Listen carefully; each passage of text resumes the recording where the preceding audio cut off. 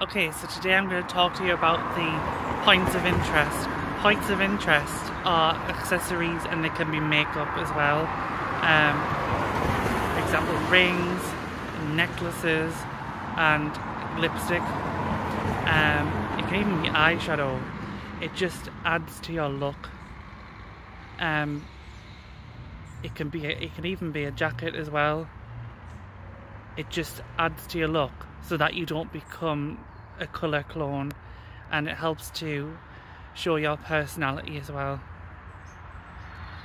So my points of interest are this subtly pink lipstick, this silver necklace, and this electric-ish blue, this royal blue with silver and a separate silver ring. So, and I've got this true blue crossed over with royal blue jacket as well. They are my points of interest. Have a lovely day, everyone.